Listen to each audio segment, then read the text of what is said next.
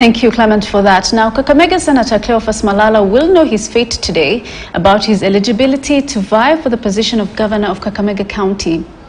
High Court judge sitting in Kakamega, Justice Patrick Otieno, had directed the electoral body IEBC to temporarily gazette Malala awaiting the court verdict. Alan Ochanda is in Kakamega and we now cross live over to him. Good morning, Alan.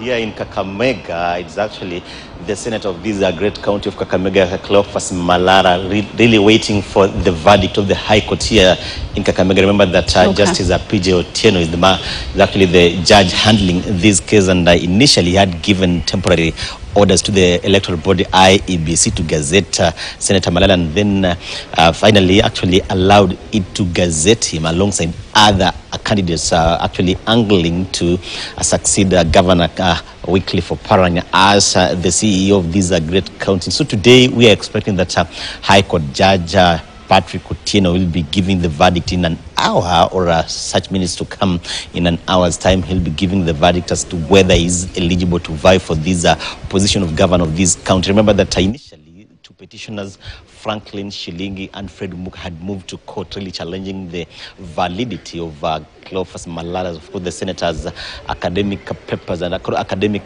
documents here, and really saying that he was not eligible to vie for this position as the second governor of this county. But let's just speak to the lawyer of the senator here, Wakili Charles. Maybe you just tell us, we've actually seen there's actually been a pull and push in court, really litigating here and there, and you can see that today you are expecting the verdict here. Maybe from your expectations, we may not go into the merits and demerits of the courts here. What do we expect here, of course, from your expectations here?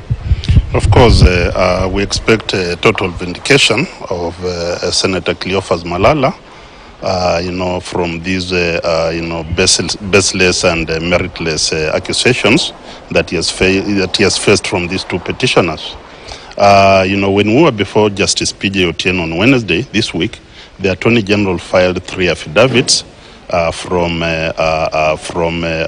Kenya National Examination Council, from the DCI, and from the Commission of University Education.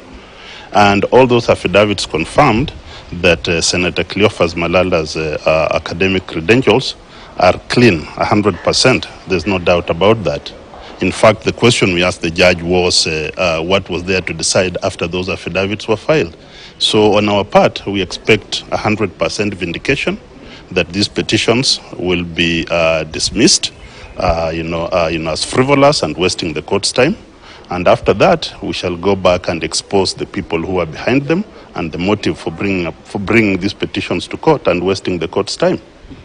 I think that the issue of academic credentials, was an artificial issue created, to sidetrack the candidature of my client.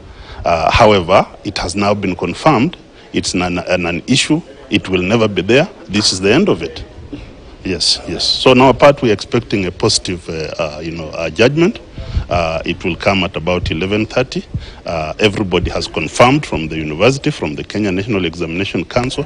Therefore, there's no issue as far as we're concerned. Nice. Yes. Thanks so much. Yes, Wakili here really saying that they're expecting a positive verdict from the court here. Remember that before the verdict is actually made public, we may not really go into the merits and demerits, of course, really treading carefully so that we cannot really preempt maybe what the judge is actually about to give us the judgment here. But remember that in an hour or so, we shall be getting that verdict from PJ Otieno, of course, the High Court judge here in Kakamega. And so remember that the senator himself and his lawyer really claiming that some people were actually behind that, of course, that litigation in court here, that petition, and of course that the senator claimed it was actually just to slow him from campaigning to actually succeed Governor Wycliffe Oparanya. But as and when the judgment will be made here, we shall be bringing our viewers to speed with the Blue by Blue events here at the courts in Kakamega.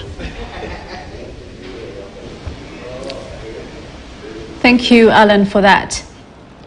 Now, disputes. The Kenya Judges and Magistrates Association President Derek